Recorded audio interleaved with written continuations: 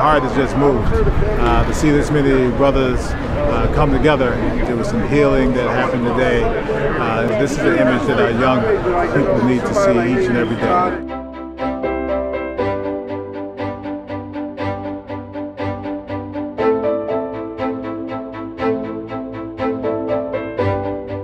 The things that are happening in and outside our country are pretty terrible.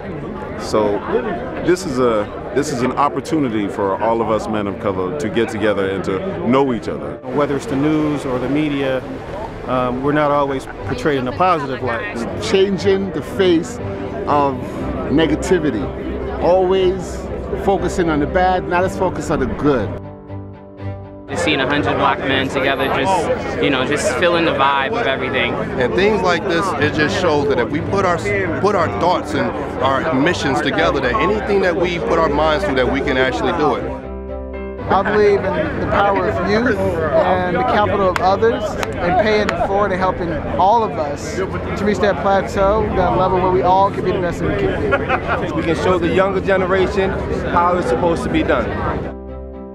You've got to find a way to get the youth to think that they don't know everything, that their world is valid, but that there's another world out there, and anything that makes them get them outside of the box is what I'm in favor of. Basically, what we need to do is get these young folk, young guys out here to let them know that shooting and stabbing is not the answer. How I positively influence my neighborhood is by trying to be a tangible example of what can be and what the possibilities are in Roxbury.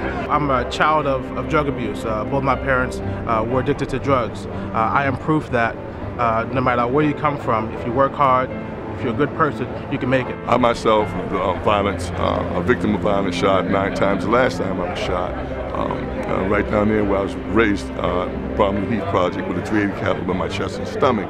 So this really means something to me to see us come together as a people, as a human race, without violence, and we can change the world.